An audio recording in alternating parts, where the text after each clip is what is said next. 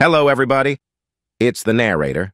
And today we are going to a different angle of toxic, where a stepmother prevents her husband's child to talk to him. Let's go over it together. I blocked my stepdaughter. Anyone else dealt with disrespectful, manipulative stepchildren. Seems harsh, but I'm no longer tolerating disrespect and her causing issues between me and her father. She always acts like the grass is greener elsewhere.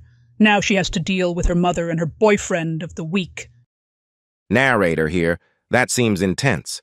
It's always good to put up boundaries in any type of relationship, especially if one party disrespects another on a regular basis. However, we don't know what's all been said yet, or the age of the stepdaughter, so we need to be mindful of that as well.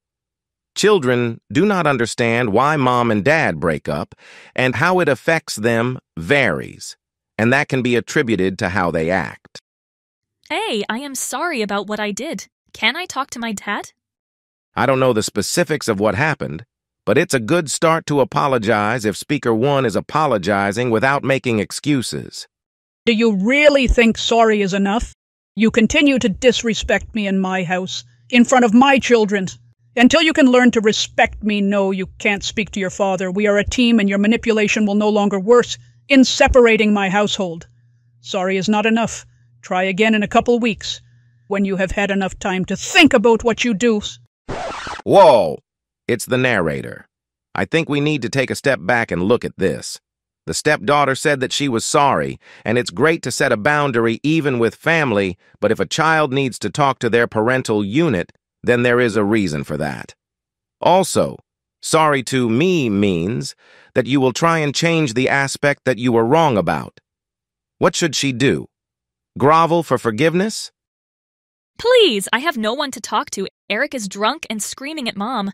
I feel scared here. I am sorry and will never disrespect you again. So the stepdaughter is afraid and needs help putting aside any disagreement that the stepmother and her may have, yet the stepmother is defending her family? Here is a news flash. The stepdaughter is a part of her family. You know damn well that if it were one of her own children in that situation, she would drop everything to make sure her own child is safe and protected. The stepdaughter should be able to seek help from her father, especially now that an intoxicant is involved. The father would never forgive the stepmother if something were to happen to his daughter if he finds out that she wanted to get help from him and she wasn't able to because the stepmother wouldn't let her talk to him. You know the situation you were in at your mom's, but you still choose to disrespect me, roll your eyes constantly, go to bed whenever you feel like it, to complain to your dad that I treat you differently, knowing the issues you would cause. Sorry, like I said, try again in a few weeks. I will also be blocking your number. It's the narrator. Breaking news. After this text, what if something happened to the child by the hands of the boyfriend? How horrible would the stepmother feel, or would she even care?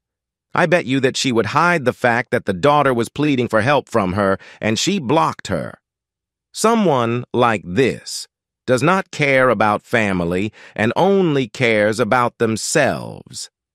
I hope that the father sees the red flags this woman is displaying and chooses his daughter over this woman. If you believe that a child should always be protected by their parental units, subscribe to show your support, and on that note, I am off till the next time.